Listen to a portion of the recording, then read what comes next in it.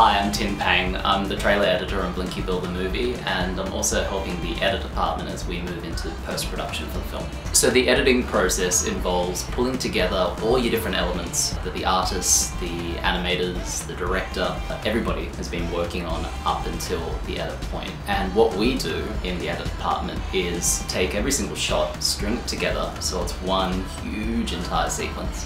And that allows you to really see the film, because without editing, I could talk for another 2 hours.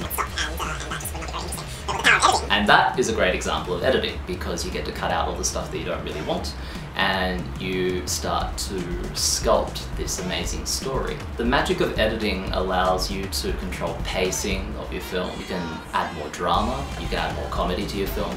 So it's a very important tool, and it's a vital tool to the movies that we know and love today.